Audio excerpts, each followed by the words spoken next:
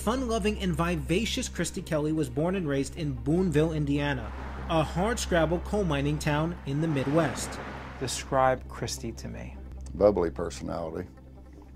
Definitely wasn't afraid to tell you what she thought. I couldn't have asked for a better daughter. At 27 years old, Kristy had just recently divorced and moved back in with her parents, hoping to jumpstart her new single life. She was getting ready to go out with her friends, and of course, I'd always tease her about, well, who are you going to be with? And of course, being 27-year-old, she would be like, Dad, really.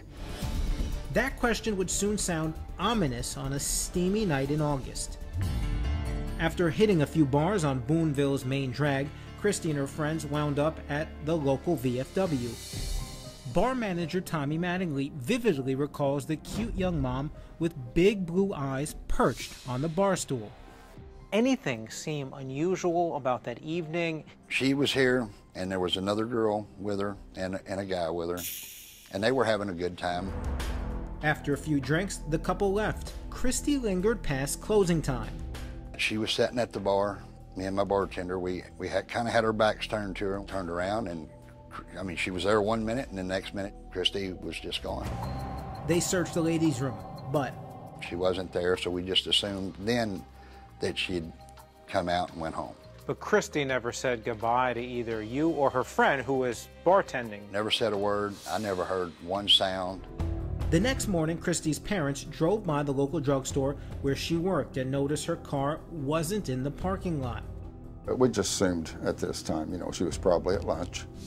But turns out Kristy oddly never showed up for her job. She never just missed work without calling in something. Todd, a Warwick County Sheriff's Department retired jailer, quickly called his former sergeant. I just told him, hey, I think I may have a problem. I think my daughter may be missing. Todd soon learns Kristy was partying at the VFW. When he arrives, there's no sign of Kristy or her SUV. But in the ladies' room, the janitor finds what could be an important clue: Kristy's abandoned cell phone. I think that's when my heart really dropped. For her cell phone to be left behind, may as well have been surgically attached. The gnawing in the pit of Todd's stomach quickly turned to full-blown panic. He frantically combed the back roads of town in search of his daughter. We were going to find her. Had to. And within a day or two, a massive multi-agency search descends on the close-knit town to help. We'd had aircraft, drones, people on horseback, ATVs. There was hundreds, if not thousands, looking. We worked around the clock to find her. It was our #1 concern. With no trace of Kristy, police ordered polygraph tests for the last known people to see her alive, including Tommy, the bar manager. It says here that the subject, this would be you, was not being truthful regarding the relevant questions. It's either two things. It's either whoever gave me that polygraph test don't know how to operate that machine, or your machine's broke. Because I didn't tell you anything but the truth. 6 more people, including Kristy's ex, were given lie detector tests. Shockingly, 3 out of the 7 failed. Meanwhile, the feverish search for the young mother continued. As time went on, you kind of come to the realization the odds of finding her alive, they diminish. But either way, we were going to find her. But where? When the land hunt yields nothing, the search moves below the water's surface. Investigators scour a lake off of a rural county road, and 32 heart-wrenching days after Kristy went missing, a grim discovery. Kristy's SUV is pulled from the murky green water. Tragically, Kristy is inside. Take me to the moment when your daughter's SUV was found. Sheriff Cruz and Lieutenant Brian Flowers showed up at the house. Said they believed they might have found the vehicle. What was your reaction? So you're glad that you finally found her. But flip side of that, I'm sorry. I don't mean to get emotional, but you also realize you lost your daughter. And less than 24 hours later, more heartbreak. The coroner determines the cause of death as an accidental drowning. How quickly did investigators rule Kristy's death an accident? Pretty quick. The night she was found, and they did an autopsy early the next morning, and it was ruled an accidental drowning. That was the end of it. In accidental drowning, Todd and his wife were not only shocked, they were downright suspicious. What put your antennas up? Gosh, going back to that cell phone being left behind, that was a big red flag. Todd says the circumstances surrounding Kristy's death are as murky as the water where she was found. Desperate for answers, Kristy's parents asked Sheriff Brett Cruz to open the case file so they could review the investigative findings. Strangely, their request was denied. The sheriff sealed the record and refused to give a reason why. Have they ever given you an explanation? We're withholding this because of, and then they tell you? He told me then that, Todd, you know, sometimes when in your youth you do things that you don't want your parents to know. But you're the parent. I know. If you're saying, no, it's okay, I want all the information. Yeah, but it wasn't given. And Todd wasn't giving up. Convinced Kristy's death was no accident, he goes on an investigation of his own. Every time there's a question, it leads to more questions. The search for Kristy Kelley met a tragic end. Her body found in her SUV submerged at the bottom of a lake in Boonville, Indiana. The coroner quickly ruling Kristy's death an accidental drowning, and Sheriff Brett Cruz closed the case and sealed the file. Did you ever ask the sheriff or any of the deputies or investigators that question point blank? Why are you not looking into this death further? To be honest, I never really asked him that question. All I know is I wish the case would be reopened, and let's try to find some answers as to why it's sealed. Kristy's parents always suspected their daughter's death was no accident. I just want to know the truth, what happened to her. I want to know what happened that night. So desperate to know, Todd and his wife took an extraordinary step, hiring attorney April Edwards to dig for answers possibly hidden in the closed file on their daughter's death. Sheriff Cruz indicated to me that it was an accident and it was closed. That's it. So he's been flat out. It's an accident. Right. But we're not going to hand over these records. Yes. The investigators' theory is that Kristy had too much to drink, veered off the road, and landed in the lake. But Tommy, the bar manager at the VFW, said she didn't seem drunk when he last saw her. The other night, she was walking fine, she was talking fine, you know, she wasn't slurring. Investigators do say their theory is Kristy was drunk and she went off the road into the lake and drowned. Do you buy that? No. Why not?